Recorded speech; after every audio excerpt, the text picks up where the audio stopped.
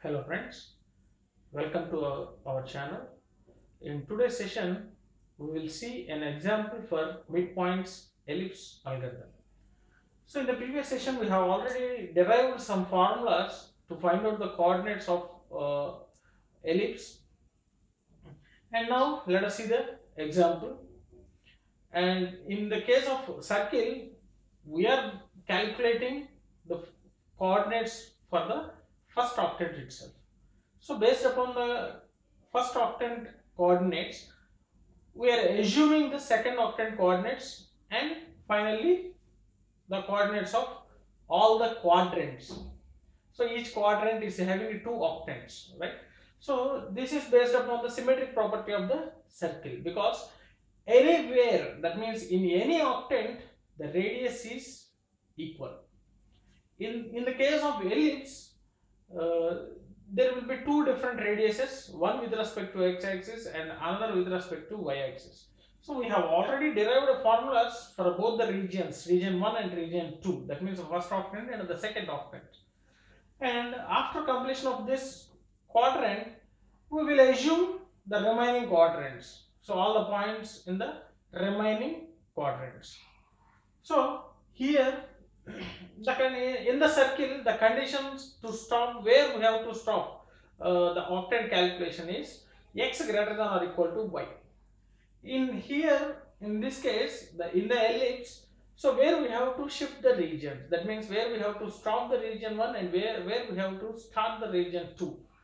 So this is the condition: 2ry square xk plus 1 greater than or equal to 2rx square yk plus 1. So if this condition is satisfied, that means at that point the region 1 ends, and at the same point the region 2 will start. So once let us see the formula which we have derived in the previous class. So this is the P1k. So here we are representing P1k and P2k. So here the 1 represents the region 1 and 2 represents the region 2. So P1k is equal to ry square plus rx square by 4 minus ry into rx square. So this formula we have derived in the previous session. And similarly P1k plus 1 decision parameter, next decision parameter is equal to present decision parameter P1k plus ry square plus 2 into xk plus 1 ry square plus rx square into yk plus 1 square minus yk square minus rx square into yk plus 1 minus yk. So based upon the decision parameter, if the decision parameter is greater than or equal to 0, the x moves in unit intervals and y moves in unit intervals. So y will decrements. Why decrements? Because here we will start finding the coordinates from this point. So gradually we'll get down. That means x moves in unit interval, y moves in unit decrements. So if decision parameter is less than 0, obviously x moves in unit intervals and we have to select the coordinate, the previous coordinate yk. So yk will not change. So here in the first octant, that means in the first region, x moves in unit intervals and y, we should decide the y coordinate, whether we have to select the previous coordinate or the next coordinate. Here the next coordinate means we have to decrement a unit interval from the present y coordinate. And similarly at the condition, so when the condition becomes true, automatically we have to move on to the second region. So at which point we are stopping the region 1, that will be the initial point for the region 2.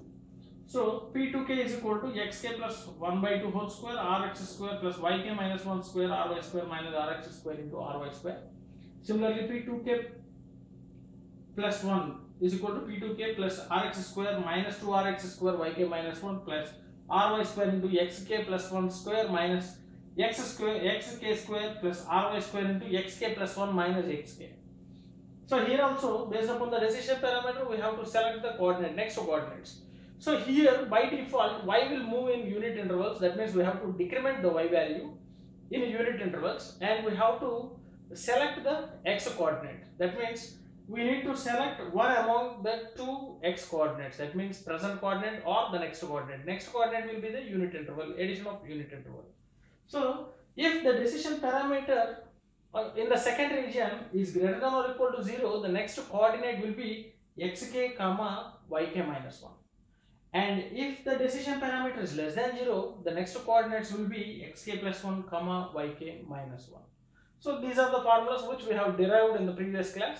Now let us start an example with two radiuses. One radius along x-axis is 8 and radius about to y-axis is 6. So here we are starting. So the first initial point will be 0 comma 6.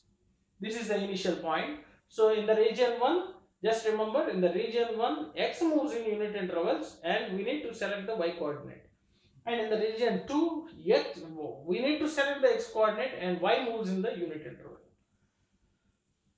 So we are coming from top to bottom. The y unit intervals means just we have to decrement the y value, and x we have to increment the x value. Now initial decision parameter. So initial decision parameter, the initial point is 0 comma 6. At 0 comma 6, the initial decision parameter is equal to, we have to calculate in this ry square. Ry square means 36 plus rx square, 64 by 4 minus 6 into 64. So after calculating this, we will get minus 332, which is less than 0. So at the point k is equal to 0, so this is at region 1. Just remember, here we need to calculate, or we need to find the coordinates in both the regions, region 1 and region 2. So we have to calculate both the expressions, because based upon this condition only we have to stop the region 1 and we have to continue at the region 2. So at every step we need to find out these 2 points. Now at 0 comma 6, we are starting at 0 comma 6. At 0 comma 6, initial decision parameter is minus 332, so that which is less than 0. So here if p1k is less than 0, the next coordinates will be xk plus 1 comma yk. So we should not change the y coordinate. So x will be incremented 1 and y is taken as it is. No change in y coordinate. So the condition, we need to calculate this expression also. 2 into xk plus 1, that means 2 into 1 into 36, 72. 2 into yk plus 1, 2 into 6, 12 into rx square, 64, 768. So 72 is greater than, 72 is less than 768. So this condition is false. So again we need to continue in the same region. So next coordinate, next decision parameter is this one. So we need to calculate this next decision parameter. p1k plus 1 is equal to p1k, that means minus 332 plus ry square means 36 plus 2 into xk plus 1, xk 0 plus 1, 1 into ry square 36 plus 64 into yk plus 1 whole square, 6 square, 36 minus yk square, 36. So it becomes 0. It also becomes 0 because yk plus 1 is also a yk here. So after calculating this decision parameter, we will get the value minus 224, which is again less than 0. So as we know from the formula, if the decision parameter is less than 0, x moves in unit intervals and there will be no change in the y coordinate. So the next coordinates are 2 comma 6, no change in y coordinate. So again we have to calculate this because we have to check the condition. So here 144 and 768, again the condition fails because 144 is less than 768. So again the third, in the second k is equal to 2 in the third iteration. So 2 comma 6 we are starting. Again we are calculating the decision parameter. So again using this decision parameter we will get the value minus 44, again which is less than 0. So in the 2 we are starting from 2 comma 6. The decision parameter is minus 44, which is less than 0. So x moves in unit intervals and y doesn't change. So 2 becomes 3 and 6 will be remain same. Again we have to calculate these two terms. So 216 and 768, which is again less than 768. That means the condition again false. So we have to calculate in the first region itself. Again, we have to calculate the next decision parameter. So after calculating this decision parameter, we will get a 208, which is a positive number, so which is greater than 0. So here, if the decision parameter is greater than 0, x moves in unit intervals and y also moves in unit intervals. That means decrements. So the next coordinates will be, we have started from 3, 6. The decision parameter is 208 plus 208. So the next coordinates are x moves in unit intervals, so 3 becomes 4, and y also moves in unit intervals, but it decrements, so 6 becomes 5. So again we have to calculate these two terms in this iteration, 288 and 640, again which is false, the condition false. That means 288 is less than 640. Again we have to calculate the decision parameter for the given points. So the decision parameter will become minus 108. So once you calculate these terms in this formula, substitute these terms, these values in the formula, so that we will get these values, right?